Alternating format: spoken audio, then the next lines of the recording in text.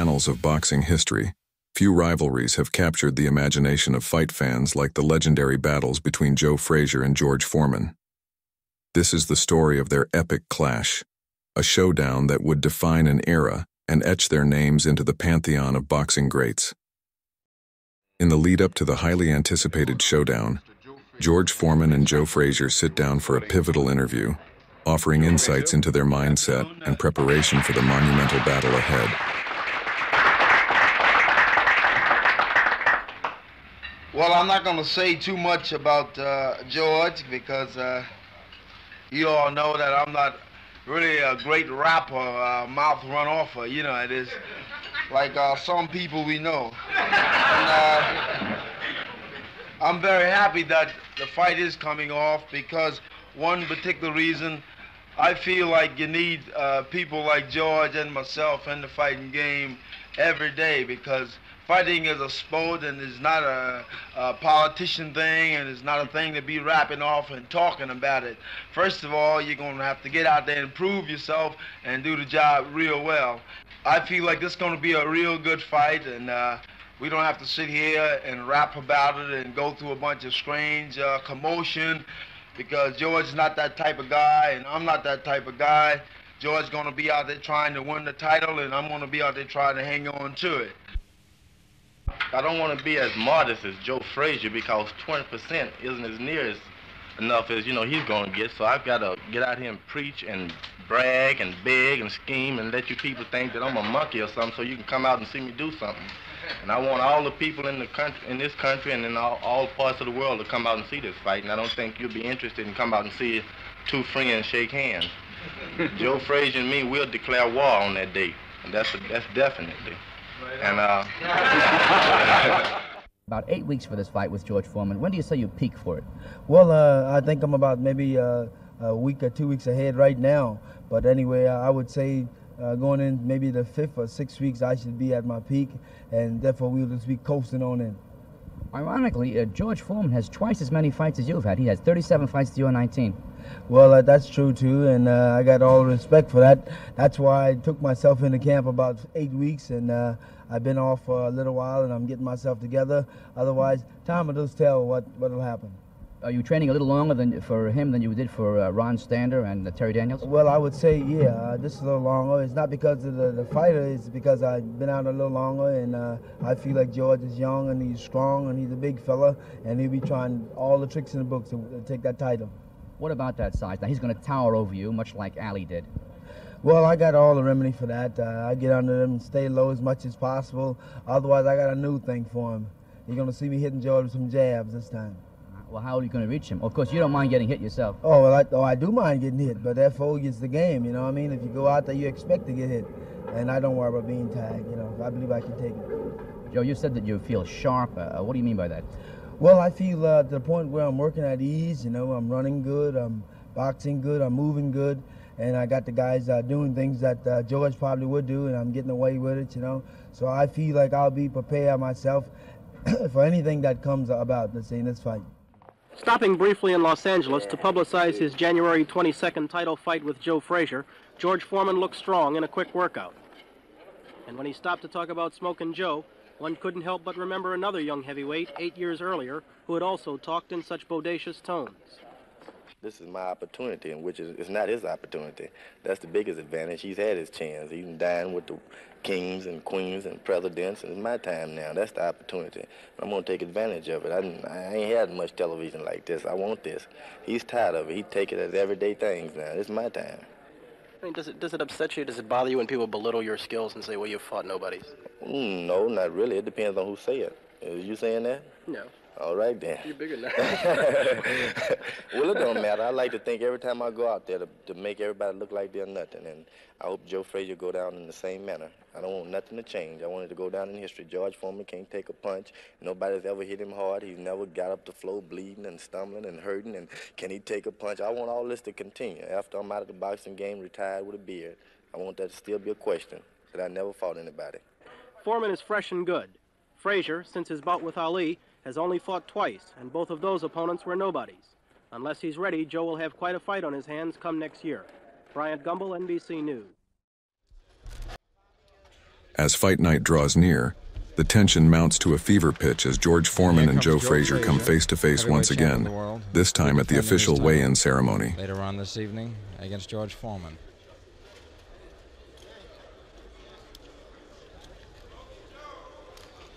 And the fans are saying Smoking Joe, his famous nickname. Ladies and gentlemen of the press, may I introduce the Prime Minister of Jamaica, Michael Manley. Here is Prime Minister Michael Manley wishing Joe Frazier best of luck this evening. And here comes Joe Louis, one of the greats of all time.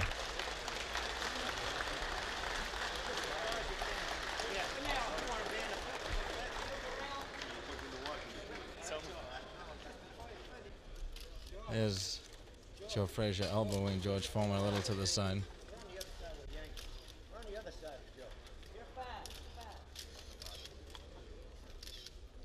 Boxing commissioners looking at the scales now for Joe Frazier. 214 pounds. Joe Frazier, 214 pounds. And now George Foreman steps up to the scales.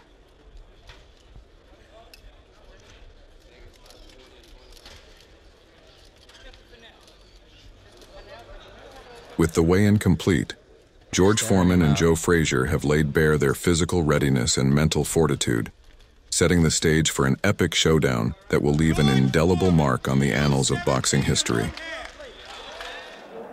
The moment of truth has arrived. The stage is set, the crowd is on their feet, and anticipation crackles in the air as George Foreman and Joe Frazier step into the ring for the fight of a lifetime. The ring with him and is in the corner just above me wearing a blue sweater with green pants. But this will be Joe Frazier's corner, the one just above me. George Foreman, who's 24 years old, who was an Olympic heavyweight champion, who's fought 37 fights, won them all, 34 by knockout. And very quickly, let's set the scoring rules for tonight as we await the arrival in the ring of Joe Frazier, the defending champion. We're using a 10-point must-scoring system, a mandatory 8 count, 3 knockdowns in the round will not end the fight. That normal rule has been waived for this heavyweight championship fight. No saving by the bell. If a fighter is down, when the bell sounds, counting will continue. It's a 21-foot ring with a canvas like a mattress, very soft. The Joe Frazier kind of canvas. He doesn't bounce. He's a slugger, keeps coming at you like a tank. Foreman bounces some, and when he does, he'll sink. It won't be too good for him. In the background, I hear cheers, so Joe Frazier, the heavyweight champion of the world, age 29, has had 29 bouts, unbeaten, 25 knockouts in his career. Only 4 men have gone the distance with Joe. Muhammad Ali, of course, in the never-to-be-forgotten bout of March 8, 1971. Oscar Bonavena twice. There's Joe Frazier coming down the aisle, hanging on to his manager, Yancey Durham, as he always does. That's the Joe Frazier habit. Joe hasn't been very happy with George Foreman's behavior. Joe says he's a guy who likes to be let alone, who respects other fighters, but Foreman has been expressing disrespect for Frazier, and Frazier has seemed openly edgy. Not an act, not the usual promotion. He wants to do away with Foreman quickly if he can. Bonavena twice, I was saying, Ali once, and Scrap Iron Johnson once. They're the only ones who've gone the distance with Joe Frazier. As Joe gets into the ring, right, he'll be operating right above us. There's George Foreman. Oh, they've changed the corners on us, gentlemen and ladies. George Foreman will be in this corner. Originally, it had been set for George Foreman to be in the corner diagonally opposite us, but no, George will be right above us. You see Joe in that colorful attire. The white gown, in effect, with the gold, really, gleaming gold trim and belt. Joe Frazier came in at a surprising 214 pounds, 8.5 pounds more than he was the night he fought Muhammad Ali. George Foreman, for him, a most satisfactory 217.5. George, of course, being 3 inches plus taller than Joe, and George having some considerable reach advantage on Joe. The referee will be Arthur McCarthy as the ring announcer, Dwight Wiley, begins to get ready to introduce the contestants. Arthur McCanny, who's refereed 21 championship fights in his career, including the Ali-Frazier fight. Generally considered the best referee in boxing in the United States. The judges, Phil Spano, veteran boxing judge from Philadelphia, and Jacques Minot of Jamaica. And all three will be scoring the fight. Again, the 10-point must-scoring system per round.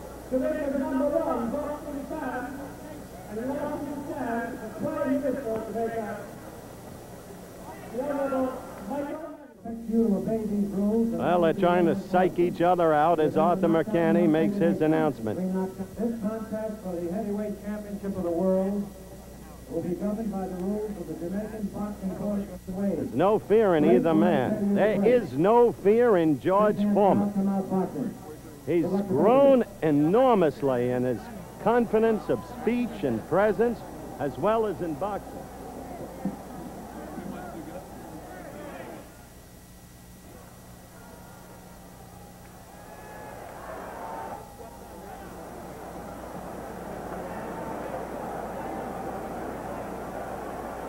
We're close to the start of round one. Any second now, and we may have an interesting evening. Frazier, quite understandably, the favorite. Foreman comes out punching with the right. Frazier in his usual style. Smoking is the way he puts it. His job to get inside. His best weapon, the left hook. Foreman is vulnerable to the hook. Oh, the crowd was misled when Joe fell back a little. There was a slip off balance. Historically, Frazier has not been a good first-round fighter. But historically, he has been a tremendous, tremendous fighter. A great champion. You saw the left hook land on Foreman. That's what he'll be working on all night.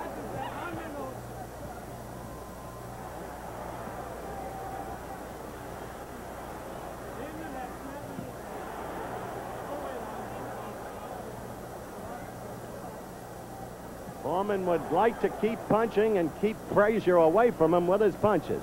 Joe's job to get inside. Steadily use that left hook. Whip. Oh, Foreman connected, as you saw. He's a big, strong boy. He likens this fight to the same kind of problem he faced. There's another left by George. He's getting into Frazier's head. We'll find out tonight how much the Ali fight took out of Frazier, if anything. And we'll find out tonight just how good George Foreman is in punching and in taking a punch. I think he hurt Joe Frazier. I think Joe is hurt. Angie Dundee, Ali's trainer, right next to me, is saying it. You may hear him. Down goes Frazier! Down goes Frazier! Down goes Frazier! The heavyweight champion is taking the mandatory 8 count, and Foreman is as poised as can be in a neutral corner. He is as poised as can be. We have a minute left in this first round, and already this fight is proving out what some have expected. Oh, that left is getting in there. Underneath, Archie Moore is yelling to Foreman. We've got the excitement here that we look for. Frazier is dazed. He is getting hit again and again and again. The same head that was hit so often by Muhammad Ali. Frazier is dazed. You see the countdown for the first round. Foreman has not panicked. Foreman is going about his job. Foreman is all over Joe Frazier. Frazier is down again, and he may be. No, he is rising. He is game. He doesn't know where he is. The mandatory 8 count. He doesn't know where he is. Now the round is about to end. 2 knockdowns in the first round of Joe Frazier. Down again. No saving by the bell. He's up, and so the fight continues. 3 knockdowns in the first round by George Foreman. The stool hasn't even been brought out yet for Frazier. What excitement. You're looking at Joe Frazier. Yancey Durham over him. The crowd shocked, but the crowd here rooting for Foreman. Muhammad Ali was their hero. Now you're looking in slow motion. The right for the first knockdown. Clean as a whistle. Oh, what a first round. Well, back in Frazier's corner. As you look at them working over Joe, the ice pack at the back of the neck to restore the senses. Let's go to the slow-mo for the second knockdown. The right again. Clean, it was a whistle again. We're waiting for the start now of round 2. There was no question about the first round. 3 knockdowns. Now Joe is coming out at him. Wants to come back in a hurry. You'll not find a gamer man than Joe Frazier. Joe Frazier, who went down 3 times in the first round. A caution from Arthur Mercani. Oh, he is all over Frazier again. He has Frazier in the corner. Frazier's knees buckled. He is down. He is down for the 4th time in the fight. George Foreman is doing to Joe Frazier what he did as a 19-year-old to a veteran Russian, a fellow named Iona Shapoulis, in October of 1968 in the Mexico City Arena. A quick left from George. Another. Frazier is down for the 5th time in this fight. 5th time. 3 times in the first round, twice in the second. McCanny checked his senses, checked Frazier's senses. It's target practice for George Foreman. It is target practice. Frazier is ready to go again. Joe is standing. There he goes. 3 times. 3 times. The fight is stopped. No, it is not. It is not stopped. Angie Dundee is screaming, stop it. Bertie Pacheco, Ali's doctor next to me. It is over. It is over. It is over in the second round. George Foreman is the heavyweight champion of the world. And I'm going up into that ring to talk to Joe Frazier, the loser, and to George Foreman, the winner, because Joe Frazier has been a great champion and deserves consideration. Yancey Durham hugging him. They're going crazy about George Foreman. I'll be back with Joe Frazier in a moment.